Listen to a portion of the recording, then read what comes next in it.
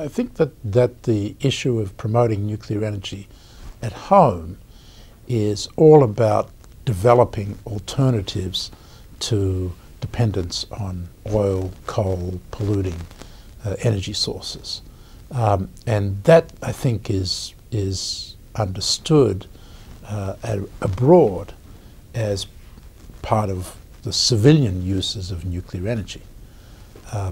On the other side of the track, which is nuclear weapons, which it's relatively easy to cross over from nuclear energy production to nuclear weapons production. It's very important that this push for alternative energy in terms of nuclear power plants is buttressed by a strengthening of the non-proliferation regime.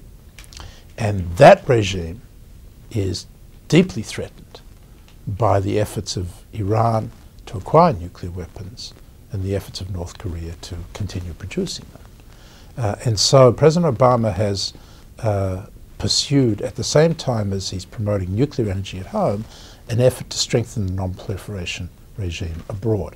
This comes in the form of trying to reach an agreement with Russia, which I think will be forthcoming quite soon, on a fairly dramatic reduction in the nuclear arsenals of the United States and Russia.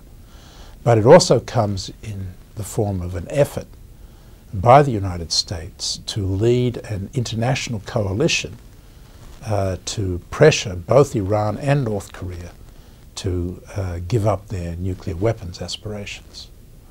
If he fails to achieve his purpose in that regard, then I'm afraid we're going to see a nuclear arms race break out in the Middle East, and the nuclear energy